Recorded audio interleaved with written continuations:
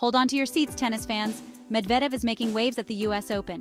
Daniil Medvedev stormed into the US Open quarterfinals with a staggering victory over Nuno Borges.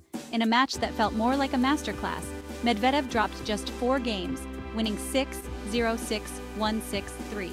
This triumph marks his 5th quarterfinal appearance at the US Open in the past 6 years.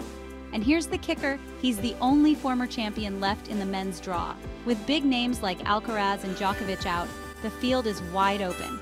Jannik Sinner, the current world #1, looks strong, but don't count out contenders like Alexander Zverev, Taylor Fritz, Frances Tiafoe, and Casper Ruud.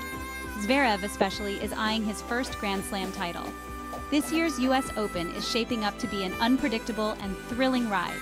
Stay tuned for more action, surprises, and spectacular tennis. Will Medvedev go all the way? Only time will tell.